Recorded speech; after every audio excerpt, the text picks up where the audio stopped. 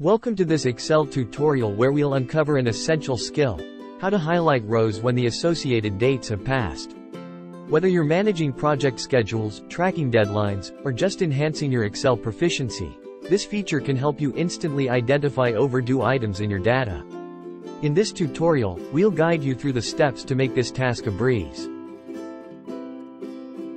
Assuming that you have a worksheet that have a bunch of columns and each row has a date column.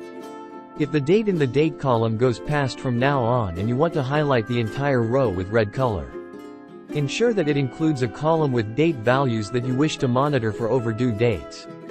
Click on the row number, on the left, to select the entire row that corresponds to your date.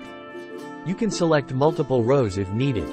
Now, go to the Home tab in Excel and select Conditional Formatting. Under Styles group, choose New Rule from the drop-down menu. In the New Formatting Rule dialog, select the option for Use a formula to determine which cells to format. In the formula box, enter a formula that checks if the date in your selected column has passed the current date. For example, you can use a formula like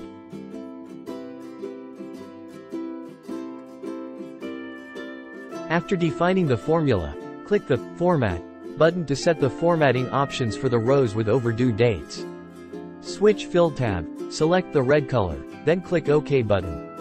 You can choose different font colors, cell fill colors, or other styling preferences to make the overdue rows stand out. And that's it.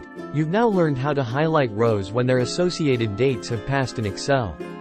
This technique is invaluable for keeping track of deadlines and ensuring that no important dates are overlooked. Thanks for watching.